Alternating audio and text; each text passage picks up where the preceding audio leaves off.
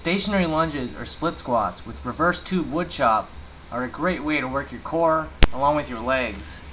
Grab the resistance tube and walk a few feet away from the source, in this case under a door. Do your stationary lunge and pause on the bottom with your back knee 1 inch above the ground and turn and twist. You should twist from low to high position to work your core properly. This is a very tough stabilization and balance, as you can see.